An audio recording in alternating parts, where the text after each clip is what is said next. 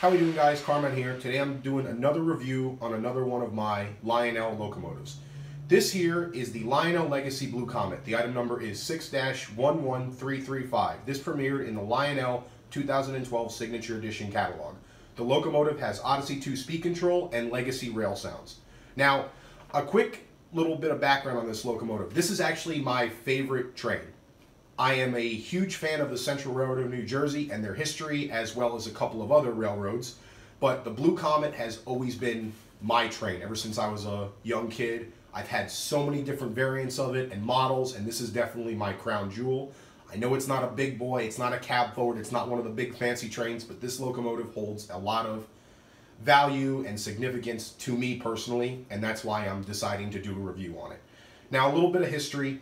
The Blue Comet was operated by the Central Railroad of New Jersey from 1929 to 1941. The Depression is actually one of the things that put an end to this train and its trips. It actually had a very short lifespan. It ran between New York and Atlantic City. The locomotives were brand new at the time, G3 Pacific. As well as having the G3 Pacifics haul the Blue Comet, the Central Railroad of New Jersey also had two other G3 Pacifics painted for special trains. Number 834 was painted an olive green and hauled the Bullet, and number 835 was painted a gloss black and hauled the Queen of the Valley. Now that you have background history on the real Blue Comet, Lionel's model number 6-11335 premiered in the Lionel 2012 Signature Edition catalog. The locomotive has Legacy rail sounds, Odyssey 2 speed control, fan-driven smoke units, and the smoking quillable whistle, as well as the wireless drawbar. Okay guys, now up on the model, we're going to start from the front. Up here we see a dummy scale O-gauge coupler that actually can be removed and replaced with an O-gauge coupler for double heading. We have a nicely detailed coupler cut bar that kind of sort of moves up and down, not a whole lot, but it does move.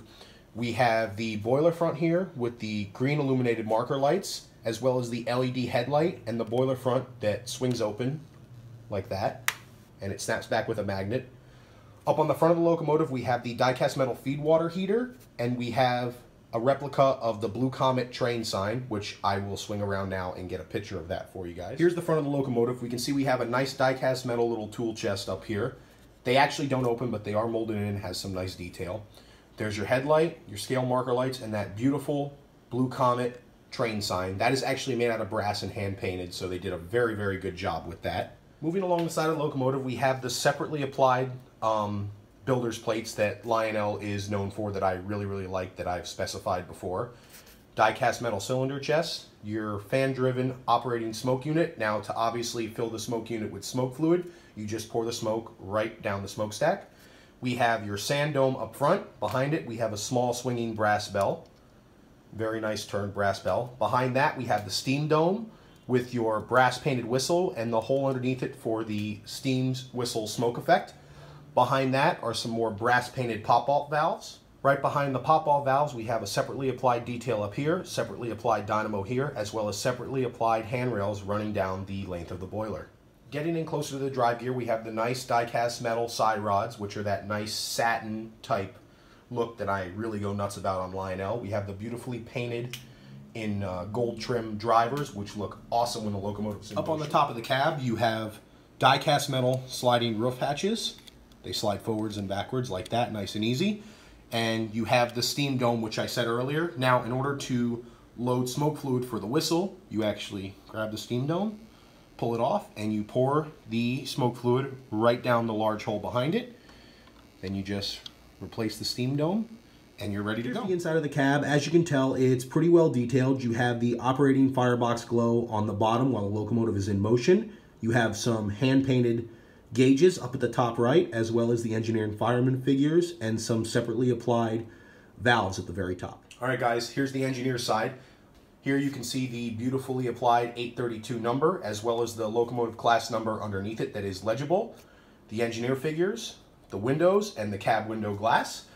You can see a lot more of the separately applied piping, which runs the length of the locomotive, the separately applied handrails, dynamo, and the legible builder's plates. The one thing I did forget to mention, that this locomotive does have the operating ashpan glow. It will actually glow red here when the locomotive is in motion. As the locomotive gets faster, the light gets brighter. As it slows down, the light gets dimmer.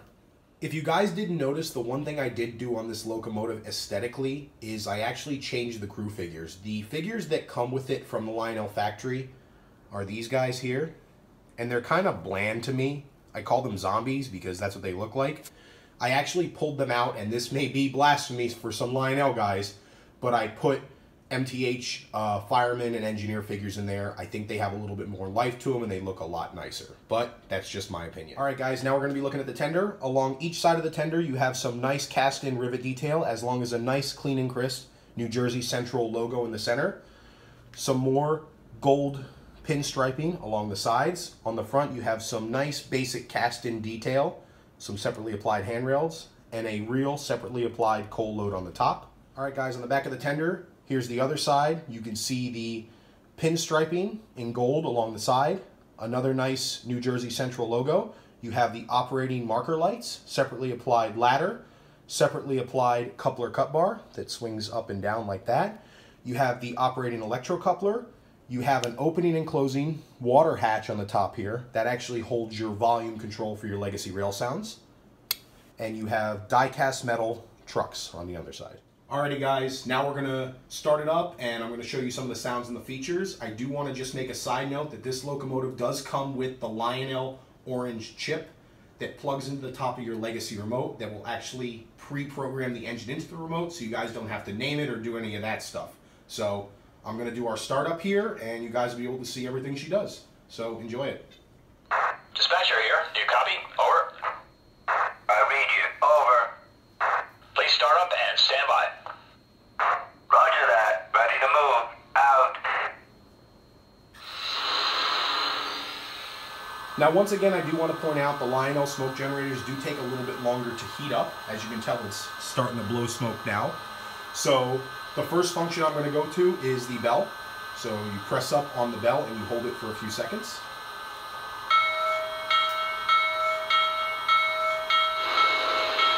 Now that bell, you have an option on the Lionel Legacy remote to actually have the bell ring continuously, or you can do single hits by just pressing up one time. So I can do it as much as I want. Now the next thing is the whistle. Now the whistle that came with this locomotive from the factory was a completely different whistle. In fact, it sounded a little odd, and it actually was the exact same whistle that was in Lionel's Alton Limited.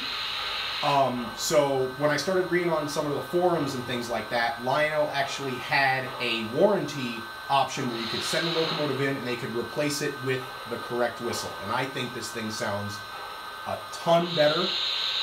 The one on the Alton Limited, don't get me wrong, it sounds good, but it just didn't sound like a beefy steam whistle to me. But this is the new whistle. I'm going to go through some of the functions and let you guys hear it.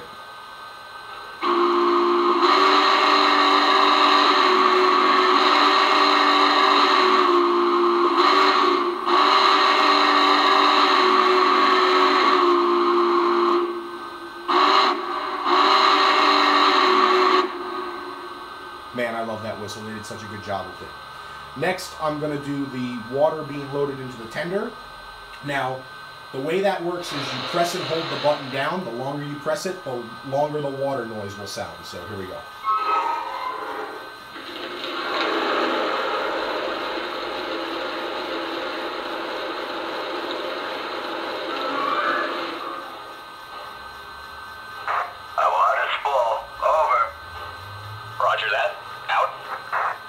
The next sound I'm going to do is the steam locomotive blowdown effect. Same thing, the longer you hold the button, the longer it will go for.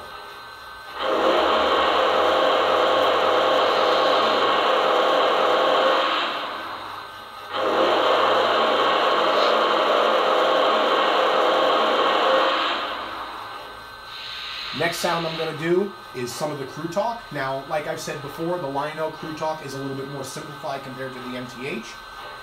If you're not a big fan of it, you don't have to use it. I personally do like it, and it is growing on me a little bit because it's not like you have to have crew talk for a specific named train. So, for example, if I'm running this with New York Central passenger cars, it's not like it's going to be doing the Blue Comet arrival and departure announcements. It's just something very generic. So, here we go. Dispatcher, coupled up. Can I move? Over. Yes, you're cleared onto the main. Over. Copy that. I have a clear signal. Out. Dispatcher here. Take the green. Over. Roger that. I'm green. Out. Alrighty guys, now we're going to do a few run-bys to let you have a look at this thing in motion. I am going to put it in sequence control, and what sequence control does is it actually plays automatic starting and stopping functions of the locomotive. The way you activate that is you press and hold the aux1 key. You will hear a bell ring twice and the whistle blow once. So here we go.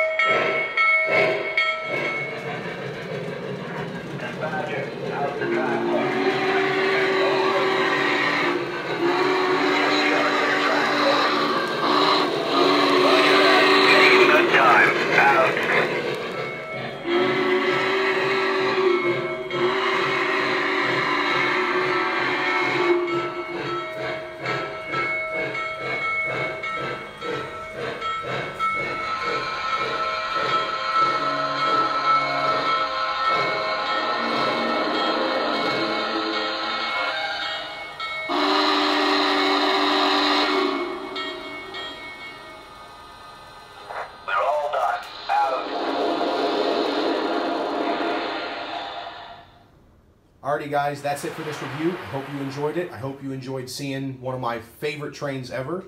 If you guys liked the video, give it a thumbs up, and I will hopefully be able to do more review videos in the future. Have a good day.